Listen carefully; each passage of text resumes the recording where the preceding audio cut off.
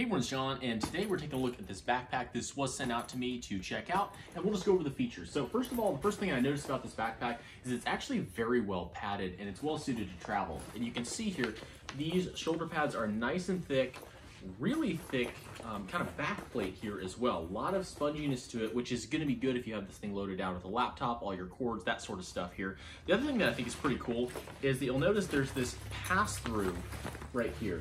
And I believe that this is would be for if you're using one of those rolly travel cases that has the handle that pops up, you can slide this over it. So if you're maybe wheeling through the airport or something like that, you can put your backpack on there, which is just pretty cool. At least that's what I would use it for.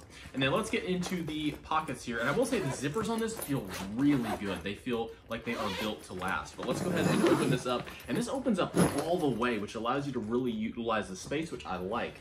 And we've got a little pocket up here. This is going to be kind of for your laptop. Nice big spacious sleeve right there.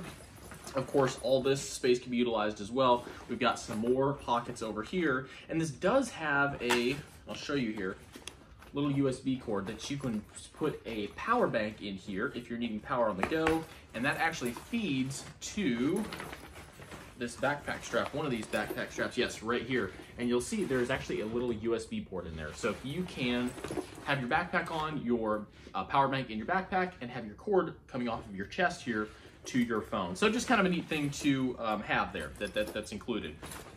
We'll zip this up. And then the next compartment here, and what I like about this backpack is it has plenty of storage, but it's fairly simple. It doesn't have a whole lot of just small pockets. It's got two big usable pockets here, because this, you can see it's just fairly deep in here. We got a lot of space to utilize. It has another little strap here, so if you wanted to put, maybe you carry a laptop and a tablet. Tablet could go in there.